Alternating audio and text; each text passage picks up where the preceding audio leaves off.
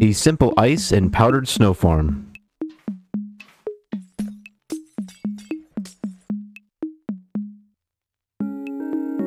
Make sure to build this in cold biomes such as the snowy tundra, the snowy mountains, and the icy spikes biome. Make a 9x9 square with any type of wood planks. Come to the front corner of your farm and place half slabs diagonal across your square. Place a bucket of water on each half slab.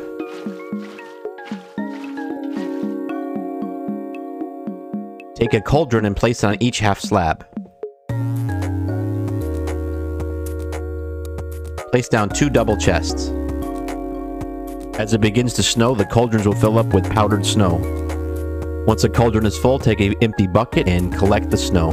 Get a pickaxe that has silk touch in order to get ice. Use efficiency 5 on it for best results. Once you gather enough ice, you can make packed ice, as well as blue ice.